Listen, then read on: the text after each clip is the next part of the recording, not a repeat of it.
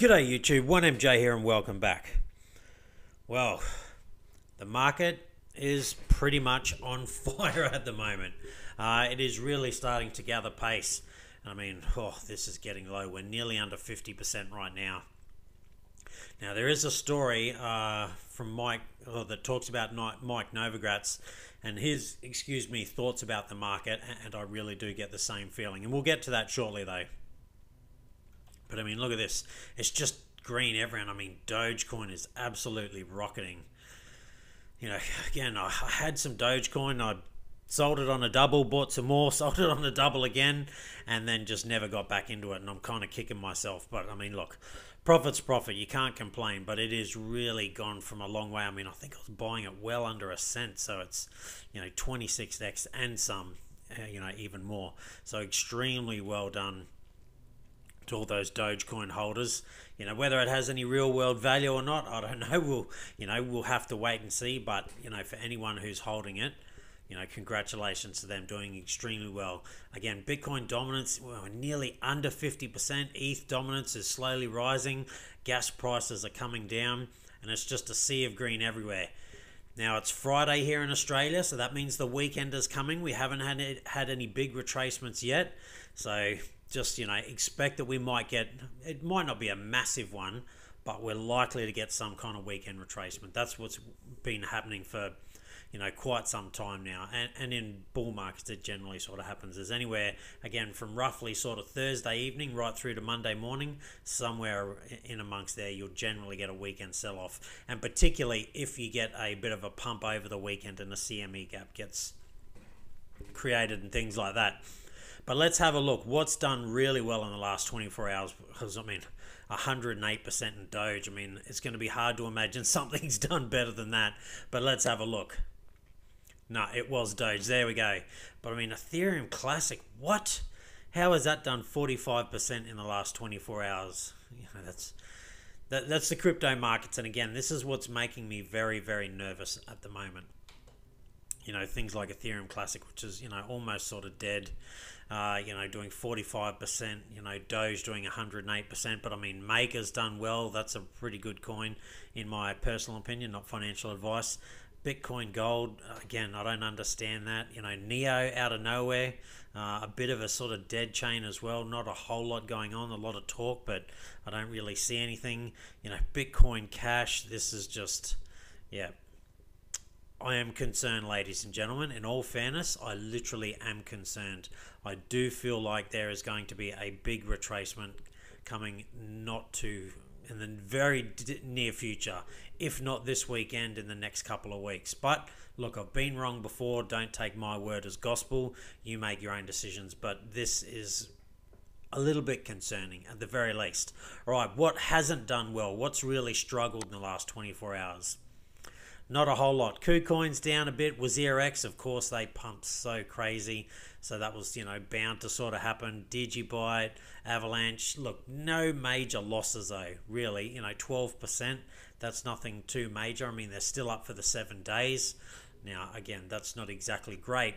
But like I say, anything over 15% in losses is a fairly big loss, and anything over 15% gains in the 24-hour period is a pretty good gain as well. So nothing sort of too crazy. Again, VeChain coming down, but look, it's up nearly 50% for the week. So, fair enough. Likewise, Stacks, losses very, very minimal. Some pretty crazy gains out there. Now, I want to follow up with some charts that we were looking at the other week. So here is Matic / Polygon, depending on what you want to call it. It's Polygon now. It used to be Matic. And I showed this chart. It was forming a nice base, and look what happened. Boom! It started to take off a bit. Now, if we go based on previous history, roughly here was the top. So it was about 310 Satoshis to the top. 540 Satoshis. Nearly doubled. Not quite. A little bit under, but nearly doubled. We go from 542 Satoshis, because this is against Bitcoin, to 936 Satoshis. Almost doubled. Again, not quite, almost.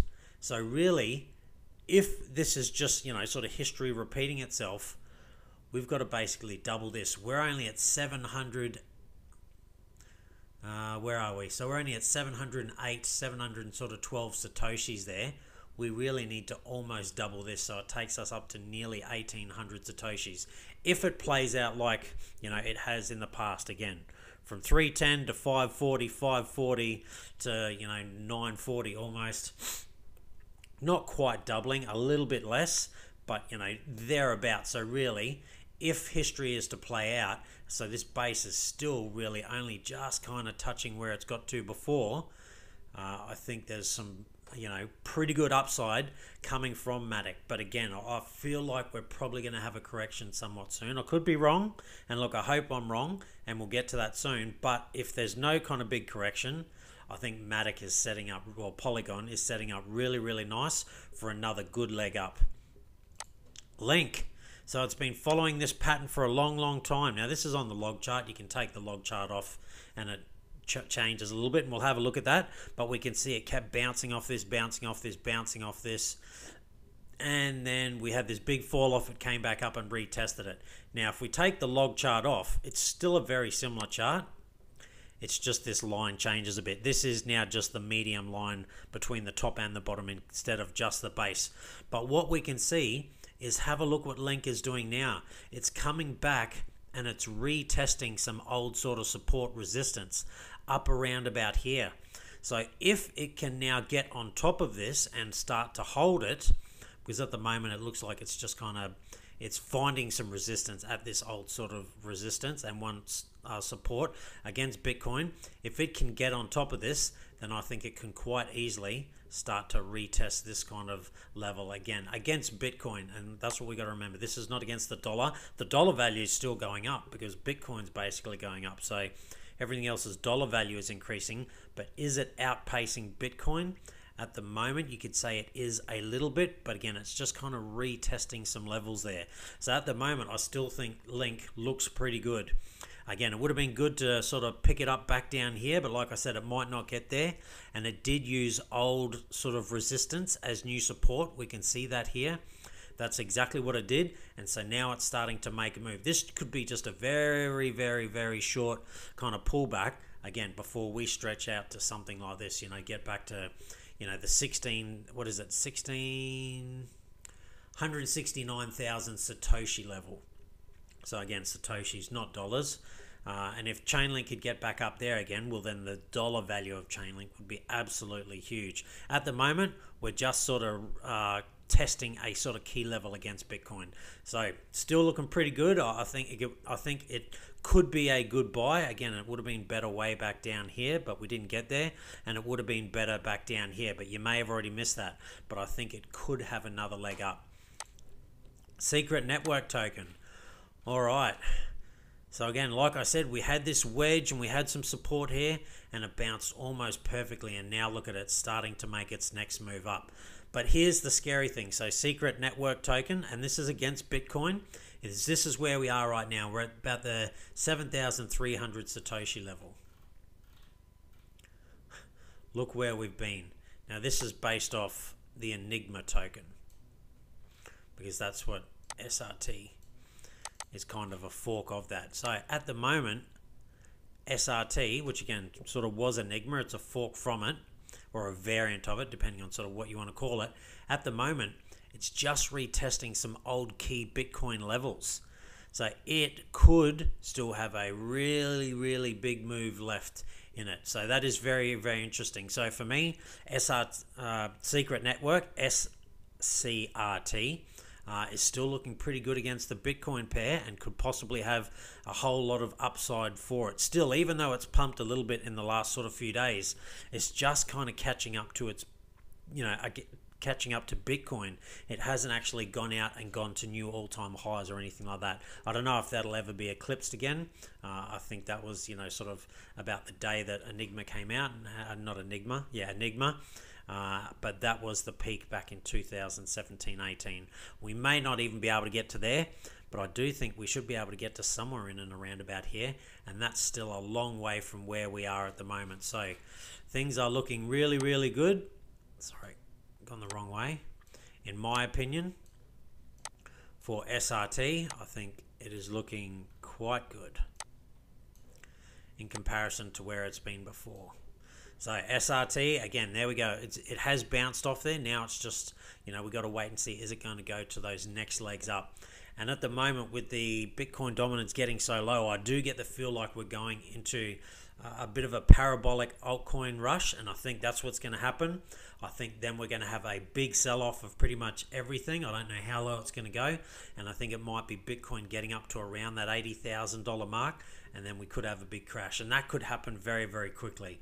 But again, never financial advice, just my personal opinion, and I'm not saying it is going to happen. It's just something I've got in the back of my mind, so I am taking some profits and having them sitting on the side for if there is a really big dump. But look, if there isn't, then it doesn't matter.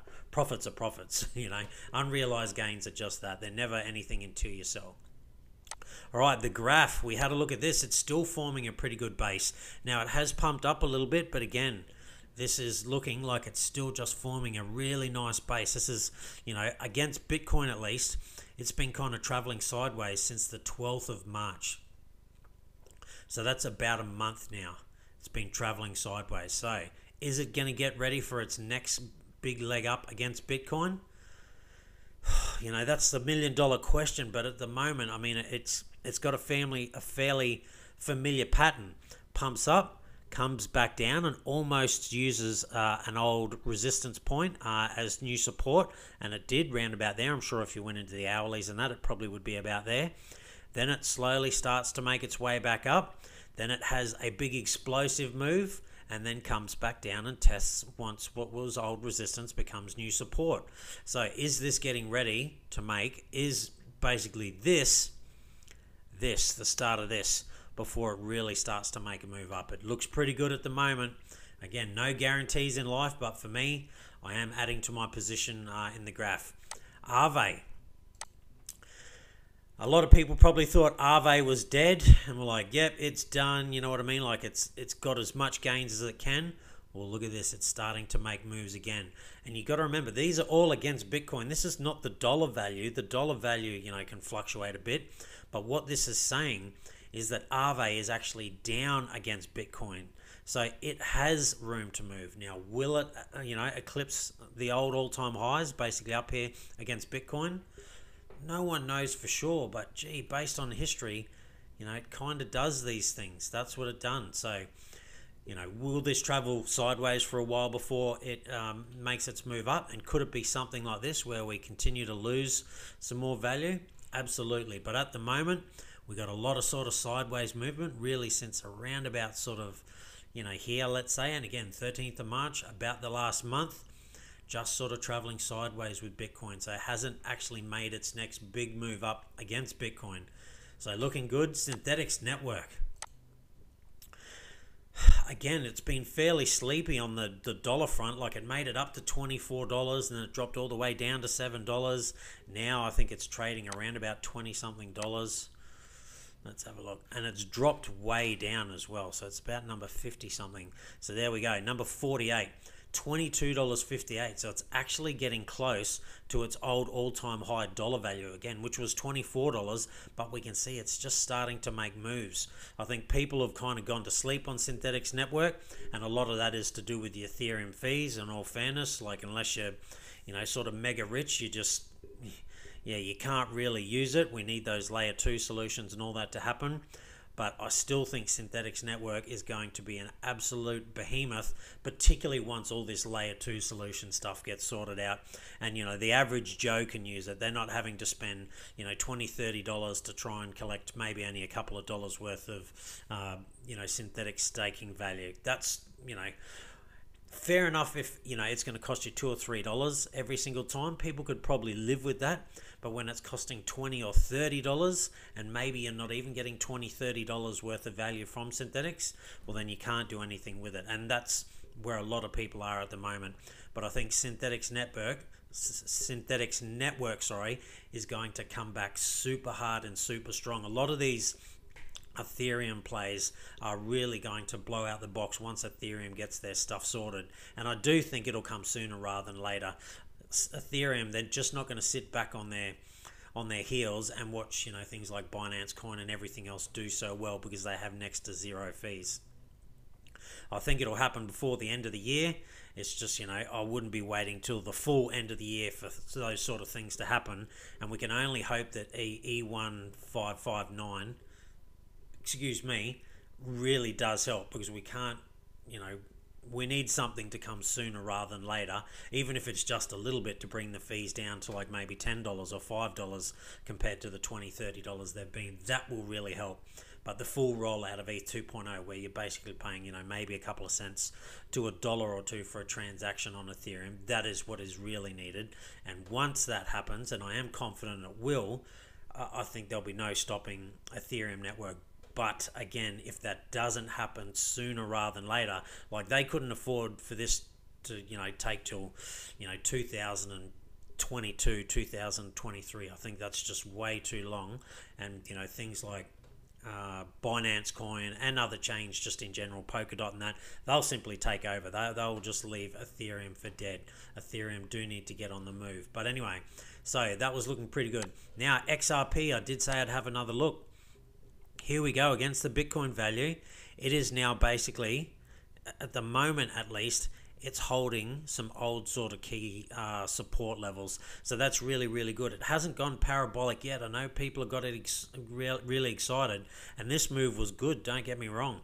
But it's only brought it back. You would have still been better off in Bitcoin, except for the last, maybe 10 days staying in Bitcoin, because this was well undervalued. So now I think XRP is looking pretty good, but again, there's no guarantees in life. Now you just got to hope that it is going to start to really excel and outpace Bitcoin. And again, get back to this Bitcoin level here of 19,788 Satoshis, or even, break this 23,000 sort of Satoshi level. So looks good at the moment. All right, the Bitcoin chart itself. Here we go. The moving averages, like I said, we bounced almost perfectly off the 50-day moving average. That really is the premium buying point at the moment. But I am somewhat concerned that we might have a bit of a shakeout or a washout, and that's exactly what Mike Novogratz has sort of said, that he thinks it's coming. Whether it's, next week or next couple of months, no one really knows. But I think once that happens, I think, the 100 to definitely maybe even the 200-day moving average would be the really good buy points. Whether it gets down to here or not, I don't know. There's just too much exuberance in the market. And even from the big players, I mean, if they see Bitcoin get down to about $44,000, they're jumping on it. They will. They'll just buy it up. I don't know if we're going to be able to get down there. I think maybe we can get down to about the $50,000 level. That's definitely a possibility, but the buying pressure when it's trying to be pushed down will just be immense, I think. I think it'll have a real hard time getting down there. But look, I've been wrong before. All right, let's get on to a couple of stories that I really liked. UK hedge reportedly plans to invest $84 million in crypto. So again, these are things that are happening, and this is why I think it's going to be hard for Bitcoin to be pushed down that low. At the moment, I'm not saying that won't happen in, sort of months to at least, a year or two's time, definitely, but at the moment, I think too hard. Brevan Howard, a United Kingdom-based asset management firm, is reportedly planning to directly invest in digital assets after more than a year of exposure to the crypto space. According to a Bloomberg report, Brevan Howard Asset Management will be allocating 1.5% of its $5.6 billion in its main hedge fund to crypto, which roughly equates to $84 million. And I think that'll go up. They're not going to do that straight away, but I do think once they really start to see the profits from that, provided they can hold through a couple of shakeouts and washouts that we're going to talk about, I think they'll do just fine. You got to have a long-term sort of strategy for Bitcoin anyway, because you don't know whether you're buying it at the best possible price. You just never do. You might think you are, and it turns out you aren't, or you might think that you bought it at a really crap price, and it turns out to be one of the best prices you could ever buy it at. You just don't know. But you buy it at $60,000 today. Look, in 3 months' time, it could be worth $20,000 or less.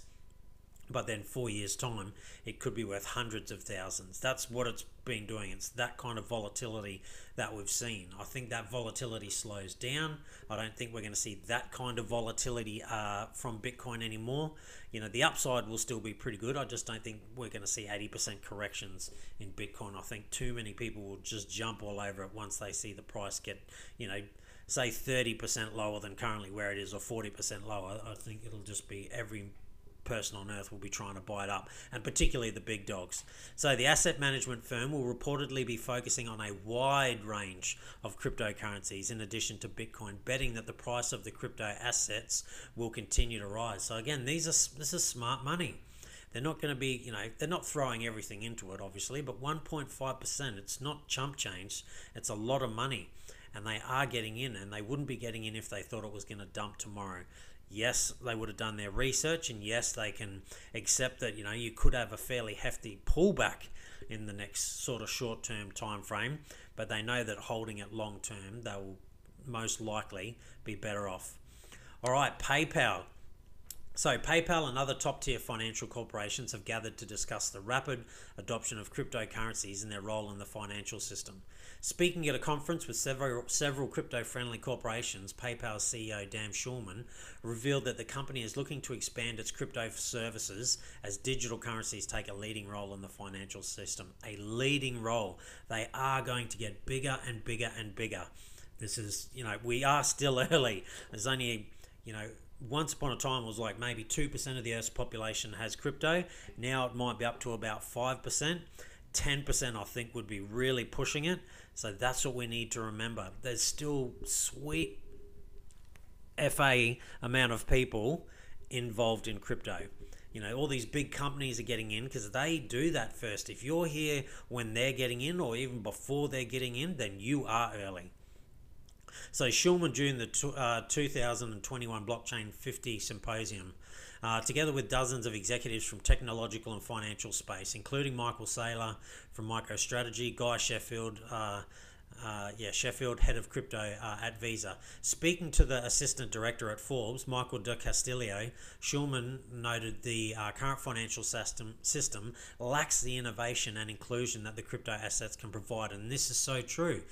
And he gave the example of numerous unbanked citizens in the US states that can't receive a stimulus check because they don't have a bank account, so they can't get it. Crypto changes that. You don't need a bank account, you just need to have a crypto wallet, and then it can get to you. There's still going to be issues with KYC. We're just going to have to deal with that. But look, people not having bank accounts, that is a worry. If you've got a phone, and just about everyone has a phone, they're going to be able to get involved in cryptocurrencies, and they're going to be able to receive their stimulus checks as long as they have, again, KYC done. He added that PayPal's crypto service could reach a $200 million volume transaction in only a matter of months. Now, in saying that, he said it could take much longer, noting that it took Coinbase 13 months to generate $200 million in volume. So, they think it could happen in the next few months, but look, there's as much of a chance that that kind of won't happen either. All right, world's largest investment firm, so BlackRock, asset manager, says that he is fascinated by cryptocurrency, believing that it could become a great asset class. There's no could, it is going to, 100%, and even he knows that. Now, here's where they throw a little bit of FUD in to slow people down so they can, get on top of the market. However, he said that BlackRock has not received many inquiries from its institutional clients about having Bitcoin in their portfolios. I guess only they would know, but I would say there's definitely been enough interest. And again, like they've invested into Grayscale. BlackRock have invested into Grayscale and their GBTC thing. So, yeah. I've got no doubt it's going to be a great asset class. It's going to be one that will change the entire financial system. So many millionaires will have been made from this space over the next sort of 5 to maybe even 10 years, because we've still got a long way to go before we have that true mass adoption. This is just early players getting in. This is what happens. These big guys, they are generally the early movers. It doesn't mean there was never anyone earlier. It just means they're early. So if they're still only just getting in, you're super early. And I do think this is going to be massive. And provided you can get into the right coins and you can, hold for long enough, and, if you're really lucky, sell the peaks and buy the dips and all the rest of it, unbelievable wealth can be found from that. But it's not, that's easier said than done. We need to remember that. All right, now here's the story I wanted to get into. So Galaxy Digital's Mike Novogratz warns of a crypto market washout. I think so too. Again, we go back to, like, there was just so much green and red and stuff all over so much green all over the place. It's concerning. And again, Bitcoin dominance is falling. I think the cycle is going to be 2013 all over again. So hopefully this will load. We have looked at this before, but I think it's 2013 all over again. This is what I think we're about to see. We're going to see this big pump, and then we're going to have a nasty sort of sell-off, and this will take a while. It won't just happen overnight and be done within a week. It'll probably take a couple of months, and then we're going to start to make another big move up again. And this will be the washout. Altcoins will get hit super hard. Even Bitcoin will get hit super hard. And look, I think it's coming somewhere between sort of 80,000 and 100,000, thereabouts. I think the $100,000 mark is going to be this. It's going to be really hard to get through, and tons of people will take profit there.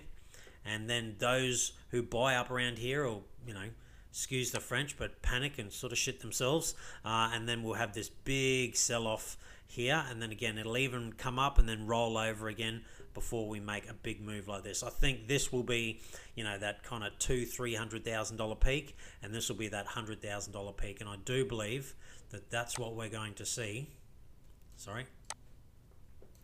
Over here. I think this is going to peak up. It's going to fall off, come way back down again before it then starts to make its next move up. But again, I think we've got to get up around this $100,000 mark before that happens. But look, again, it could come a whole lot earlier. All right, I've rambled on for a little while. I don't want to take up too much more time. Stay safe. Be kind to one another. Hopefully you're all on that gain train at the moment, because things are looking pretty good. And I'll see you next time.